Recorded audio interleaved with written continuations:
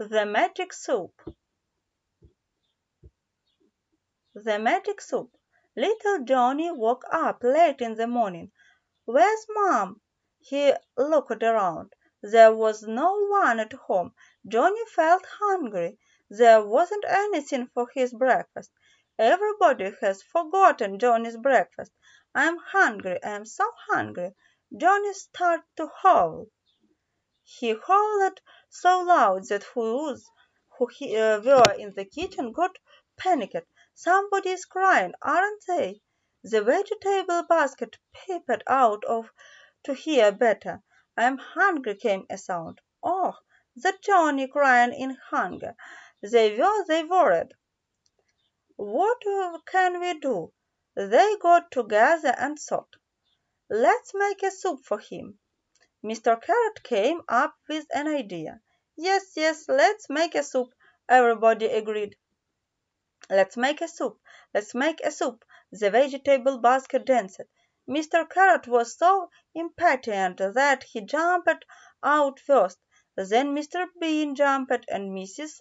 Potato followed next. Mrs. Cabbage was too fast, so she was the last to come out. "Let's wash ourselves and get cleaned, otherwise Johnny will get a stomachache." They ran to the sink. The tap turned on, the water flows out. "Mrs. Cabbage, you are always dirty. Wash yourself properly," Mr. Bean teased. They scrubbed themselves well and had a quick bath. "Let's get into the saucepan." Mr. Carrot was so impatient.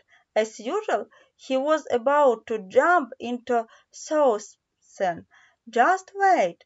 You have to be cut into slices for the soup," said Mr. Knife, showing his shiny blade. Oh, where we come! All of them ran onto the chopping board. Mr. Knife and cut them into slices, hurriedly jumping up and down.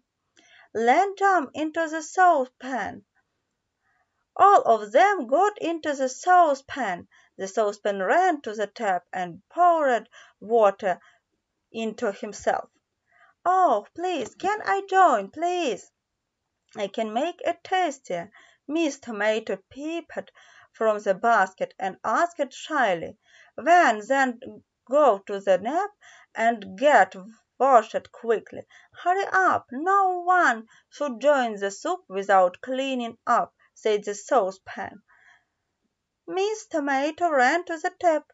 She got washed. Then she got and cut and jumped into the saucepan. "Let's go to the stove." The saucepan ran to the stove. "Hey, wait a moment until I join. How can you make the magic soup without me?" The bottle of salt shouted from the other end. "Oh, yes, hurry up and get in."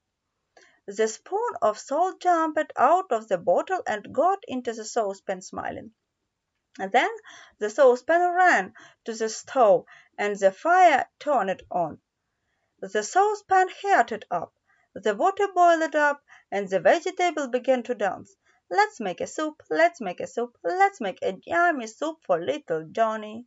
Hurry up, hurry up, let's make a soup, vitamins, vitamins, A, B, C, D, E, delicious and nutritious."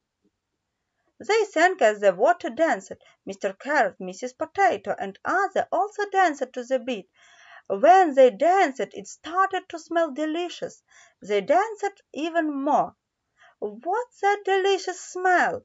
Johnny got out of the bed and peeped into the kitchen. "Oh, Johnny has come.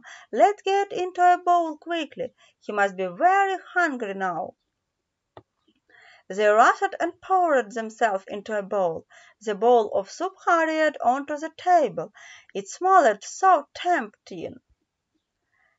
He sat on the chair. The spoon ran to his right side. The serviette swarped around his neck. Johnny's mouth watered.